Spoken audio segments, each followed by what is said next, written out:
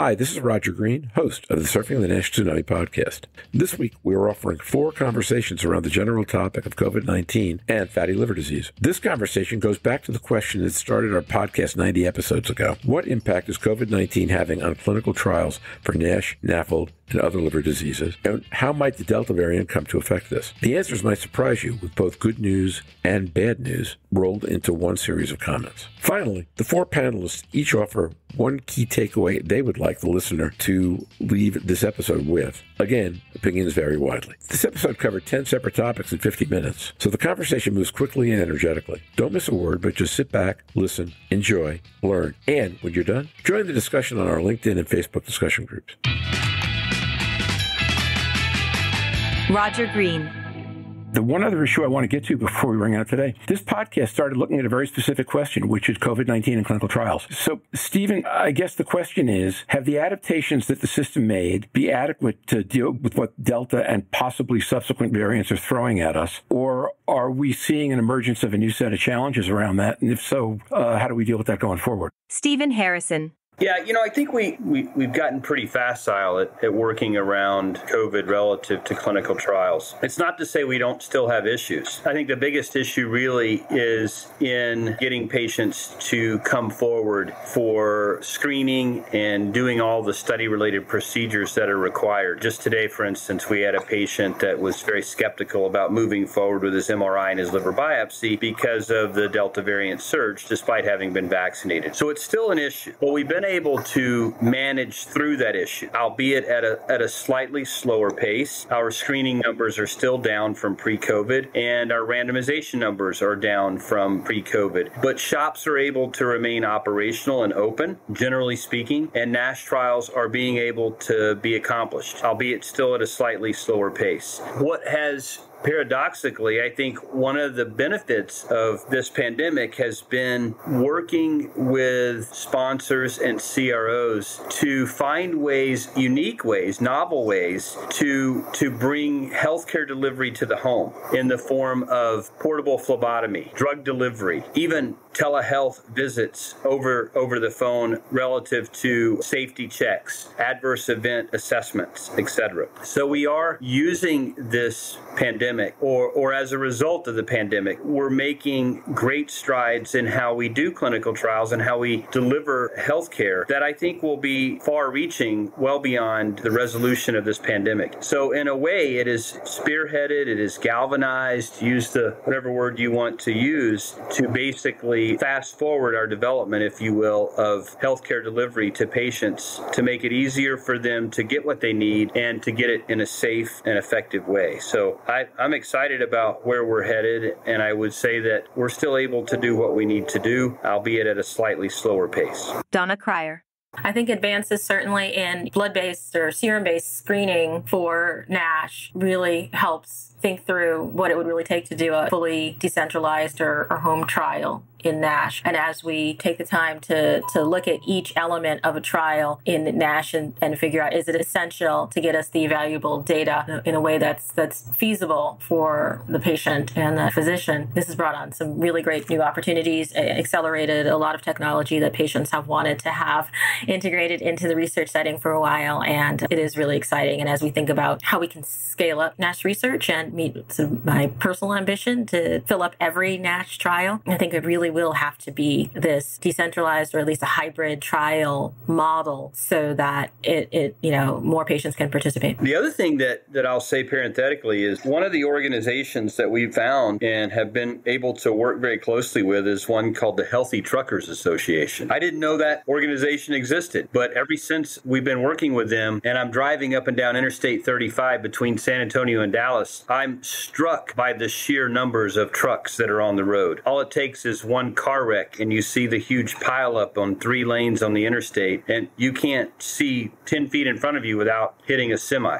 I mean, they're everywhere. And the nice thing about developing applications for clinical trials that can be portable and delivered to the patient is that we're able to access organizations such as the Healthy Truckers Association to really deliver healthcare in a portable setting. Whether you're in Washington, D.C. today or Omaha, Nebraska tomorrow or L.A. in 3 days, doesn't mean you can't have your appointment. And I think that's some of the advances that we're making. And this pandemic has supercharged those developments. So that's great. I'm going to ask you a couple of rather specific questions that we were asking at the beginning of the pandemic 18 months ago when we started this podcast, things people wanted to know, right? The question then was, how much will things slow down? And the answer was a lot. And we had a couple of estimates of what that meant. Is this pandemic, are we well enough equipped that we will stay at the same rate we are now, albeit a slower rate than it used to be 2 years ago? Or will the effect of Delta and subsequent variants be maybe to slow things down a little more, not derail them, but slow them further? Would you guess? In NASH studies? Yeah. No, we'll be back. We'll be back faster. We'll be as soon as we can get past this pandemic, if that's such a thing. The tools, the equipment, the technology that is being generated during this pandemic time will allow us to take huge strides forward in streamlining the process and making healthcare delivery more efficient and effective and safe for patients. I believe that's absolutely right. Totally agree. And there's a pent-up demand for research that we've certainly helped create, and an importance and some resources and tools about what it's like to participate in a NASH clinical trial and how important that is, and integrating that into the messaging and the workflow for primary care and other physicians. And so we're using this time wisely, all of us across the research enterprise, advocacy included, and we will be really in a great place to jumpstart research when it's a little safer, even more than now. Excellent. So let me be a pain in the neck and do the devil's advocate version of the question one more time, and then we're good. I understand the aftermath and all the benefits of that. But Stephen, if Delta got us up to a couple 100,000 cases a day in the U.S., big jump over even where we are now, during the period we were managing that wave, would it affect the timing of trials, or are you guys solid enough now that the timing will hold where it is and then improve later, do you think? I think any more surge in the Delta variant will have a big impact on our enrollment timelines. They've been mitigated slightly, but I still think we're able to predict enrollment completion for many studies based on current screening and randomization paradigms. Mm-hmm. If that worsens to any significant degree, we're going to see that impact clinical trials research. Right now, it's very calculated.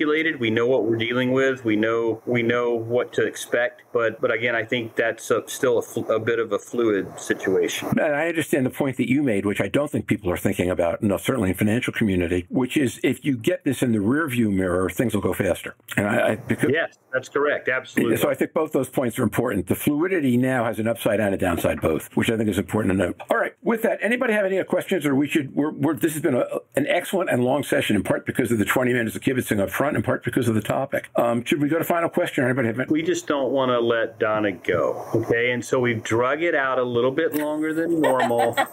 And we're going to see if we can make it last another hour, because we're not good at saying goodbye. Stephen, she's on the hook to come back once a month unless we scare her off. So you haven't scared me, but you also haven't made me burn my roast chicken. Did we have her a hello? Okay. So final question. What should our listeners take away from this conversation about the part of the pandemic that touches you? Don, the patients, Louise, kind of what we're seeing in the UK, Stephen, treatment or clinical trial, take your pick. Go ahead. Yeah, so I would say that the last message is that NASH patients are more vulnerable to risk of COVID, severe effects of COVID, and need to be prioritized for vaccination and need to really understand their individualized response. And so we're working on that. I think it will lead to additional research in the immunocompromising effect of having a liver disease, and all which was something not at all on anybody's radar screen before this, I think. Mm-hmm. Louise Campbell. I just fully agree with Donna on all those points. And I think also using science to help protect you against all illnesses. Liver patients are susceptible at a greater risk to all of these viral illnesses. We're discovering more liver patients throughout the pandemic because more liver patients are being affected. So again, the early diagnosis of people with liver disease, undiagnosed fatty liver disease, undiagnosed NASH needs to continue apace. That Donna on that lead. If you can be protected for COVID, be vaccinated, but also for the flu vaccine as well. Even if we don't get a bad flu season, you've protected yourself as much as you can possibly. And we are vaccinating relatives of those who are immunocompromised, again, to protect those who are immunocompromised here. And they're given a fast timeline to do that. So keep going. Well, I'm just going to end with a quote. If the vaccine isn't given, life may not be worth living. Ooh, that's a great setup for a Luke Bryan concert. Ooh. I was trying to find something like, if the glove doesn't fit, you must have quit. Yeah, I think you did it. No, I think you were perfect. Donna, I think we're talking bumper sticker here from GLI. I'm making a T-shirt, right now. All right. So here's mine. All right. People who would like to be educated about all the complexities of science and think about their own health and the health of those they love in that context. It's been a fantastic experience, not the podcast, but the entire event, with a lot of cost attached to it. The challenge, I think, in the States and to a lesser degree in other countries is going to be whether we can cut through clutter surrounding the politicization of science. I'd like to think that will happen over time, but it's going to be a challenge. And one, frankly, we've kind of got to get right eventually, or else we're going to lose a lot more people, and we're going to lose them in ways that we would rather not. So on that not particularly upbeat note, let me thank Donna for coming back and staying a half hour past expected and showing up early so we could kibitz in advance, and Louise and Stephen as well. And now, back to Roger. We hope you've enjoyed this recording. If you have any questions or comments about the content of this conversation or the entire episode, please send an email to questions@surfingnash.com. We will be back next Wednesday, September 8th, with a series of individual interviews with patient advocates and some key opinion leaders, discussing what each considers the most important story from the summer. Given some of the recent news and major academic publications and government actions, this should be fascinating to hear. I hope you'll join us. Until then, stay safe, surf on, see you on the podcast. Bye-bye now.